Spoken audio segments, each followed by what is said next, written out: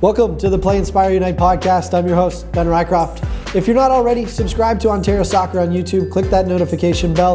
That way, whenever we have a new interview, you're not going to miss anything. All of these new interviews and content we have coming out, we want you to be on top of that. This interview series is about lifting the curtain for Ontario Soccer and helping the community better understand what we do, the role of the provincial body.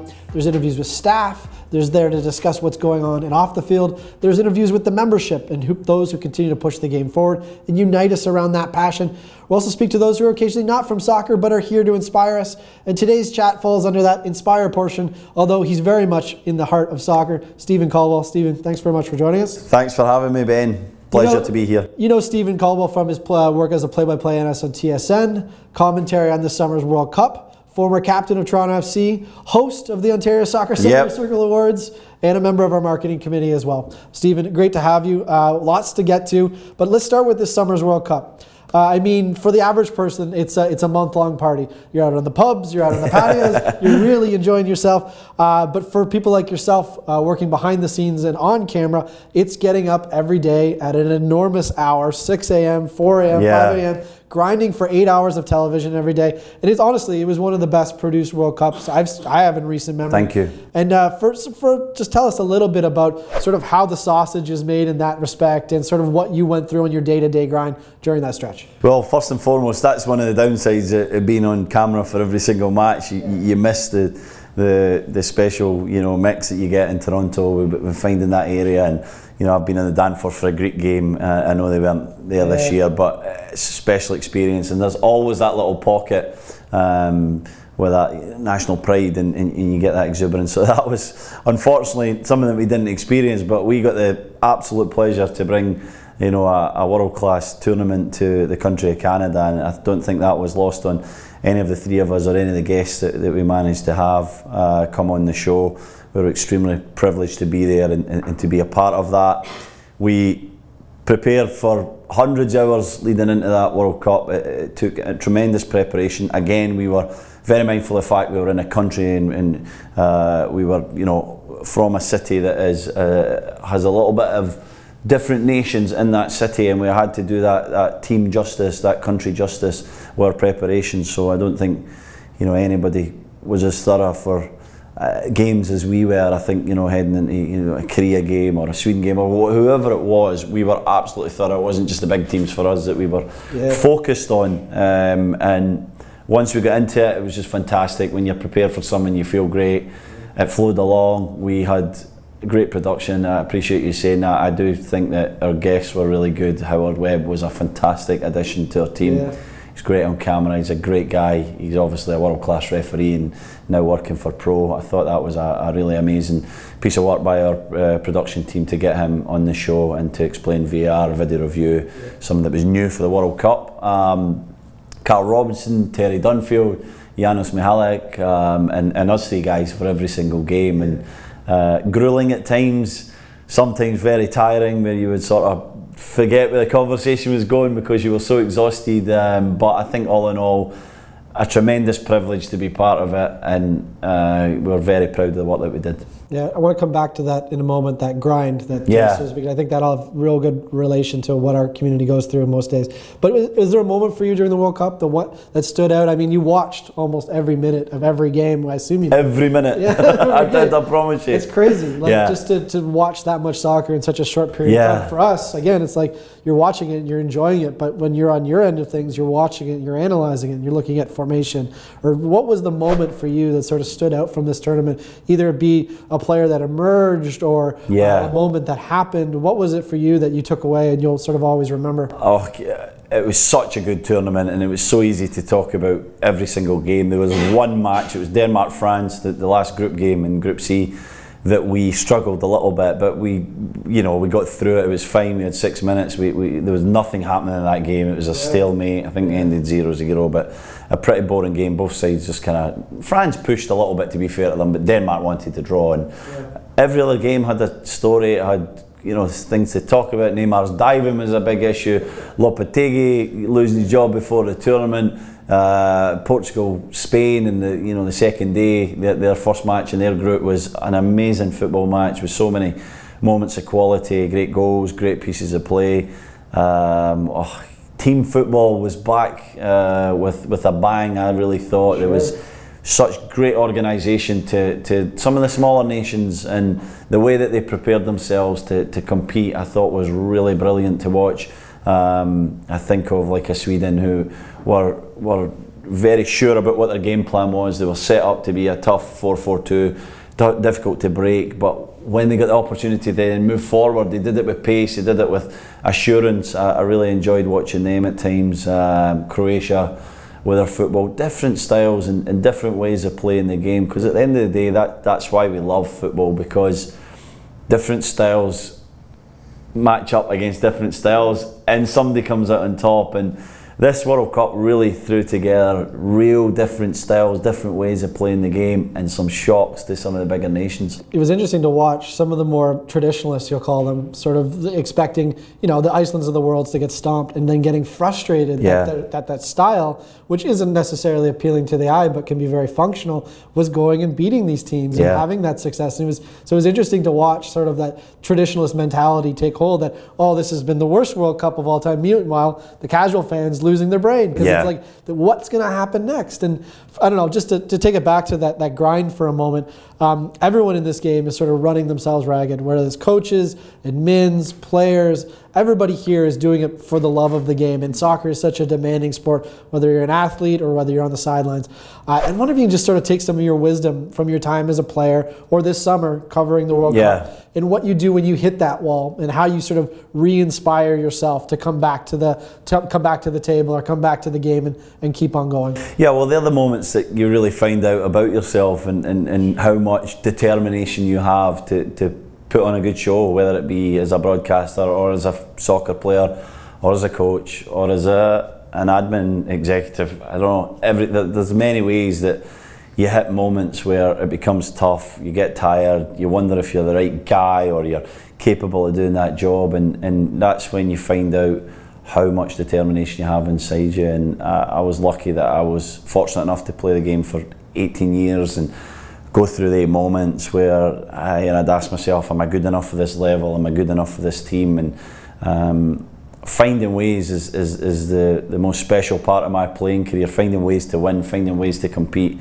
and finding ways to get better. And I sort of use that same mindset as I go into my the early stages of my broadcasting career, where when I started, I was okay, maybe I showed some promising signs, but there was a lot of improvement that needed to be done. And instead of just sitting back and maybe hiding in the corner, you ask your producers, how can I get better? You ask your bigger bosses, your colleagues who have been in the game, in the broadcasting genre for 10, 15 years. I work with two of the best in the business, and Lot Wildman and Christian Jack. They're phenomenal, the way that they prepare for their job, their quality, their standards, the excellence that they produce on a weekly basis, a daily basis, is just phenomenal. And I recognise that right away, and I want to be their guys, and I want to show that same work rate that they show every single day to learn and get better. And you find yourself getting better, and then hopefully you get to a position where, again, as a player or as a broadcaster or whatever genre you're in, you can give a little bit back to the next generation that are coming up through advice or through some help. I think that has real relatable threads to sort of our community as well, whether it's coaching and seeking out mentorship, whether it's refereeing and seeking out better understanding of the community. And for me, like I sort of listening to what you're saying there, it's an internal decision to sort of power through. So what would you say to yourself in those moments, or what would you say to someone externally to sort of make them push a little bit further when they get stuck in those moments? Because I really feel like our club community and our academy community, they work so hard day in and day out, and so it can be exhausting. What is it that sort of pushes you past that moment? Well, to put myself in their shoes, they have to realise that they're valued, so you're feeling tired, you're maybe feeling a little bit like run down. You're not getting maybe the adulation or the respect that you deserve, and you need to realise that you are valued, you are needed to be in that role to allow that under 12 girls team or under 8 boys team to prosper and develop and get better. And it's a little bit like that for me, where it was never lost on us that we are broadcasting a World Cup to a nation. There's 1 million people watching every single day, every single match almost.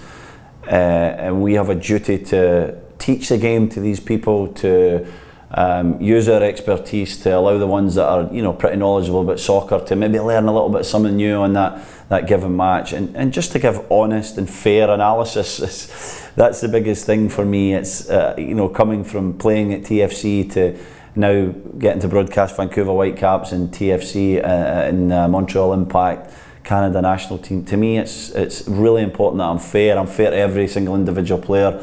I'm fair to every single team, and I just say what I see, and I say it openly and honestly. And if I get it wrong, I admit it. That's another thing. Accountability is really important to me in life. And it was as a soccer player. I'd always hold my hands up and say it was my mistake, my fault today, guys. How can I help? How can I get better? Again, always striving to get better, and I have the exact same mindset in anything that I do, and you know, I've obviously took that into my broadcasting career. I like that word you use, duty. I really feel like soccer is, in some respects, if you care about the game, it's your duty to continue doing the work that you're doing, and whether it's broadcasting or coaching, as I said, it's sort of just coming back to that internal drive, like what pushes you to be more in this game, or what pushes you to do things differently.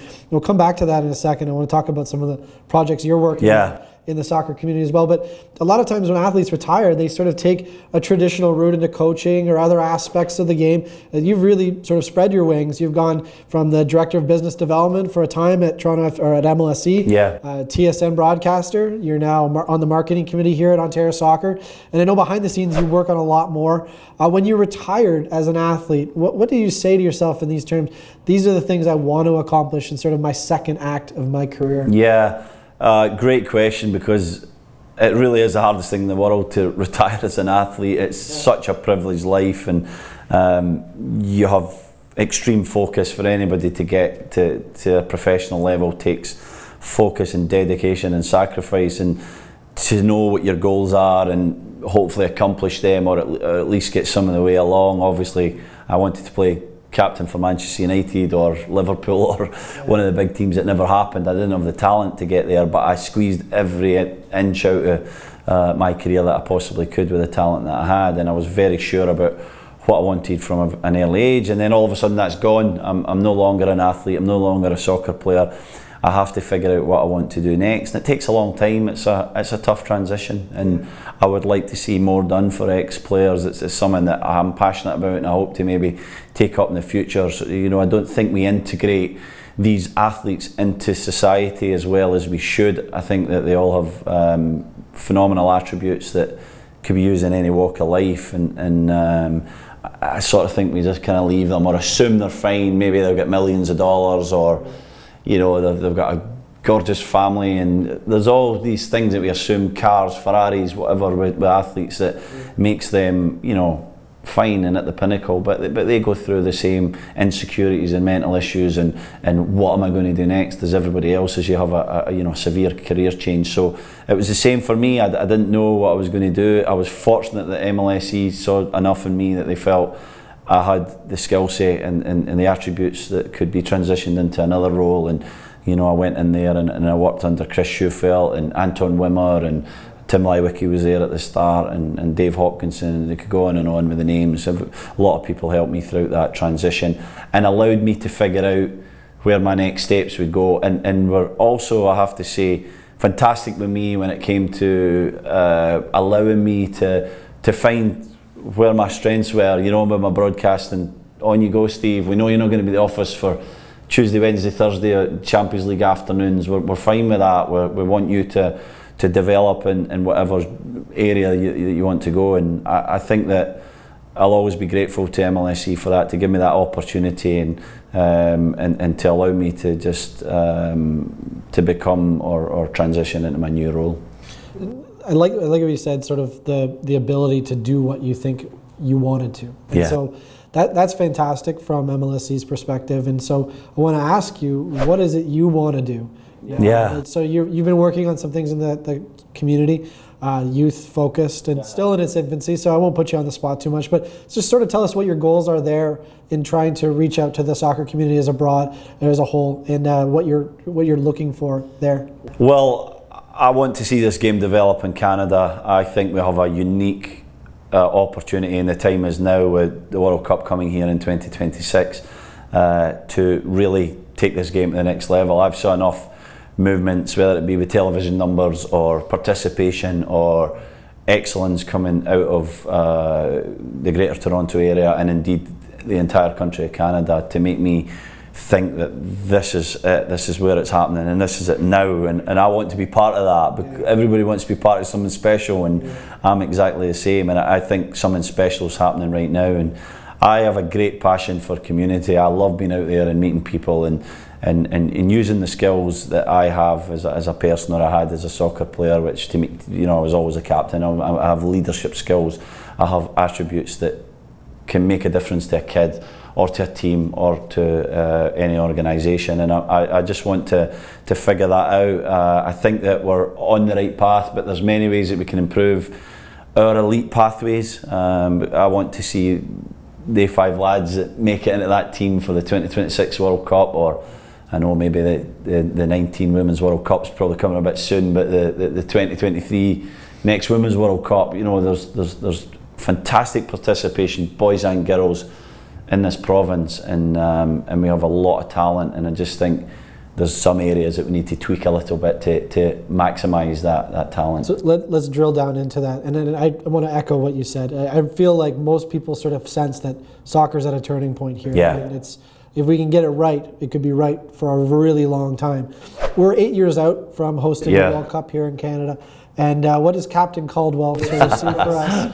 And paint me that picture of what Ontario and Canada looks like in 2026. The World Cup's about to happen. You're in the broadcast booth. People are on the patios. What does soccer look like here if we do get things right in the lead up to that? Well, I think the sky's the limit. I do think that we have so much talent here.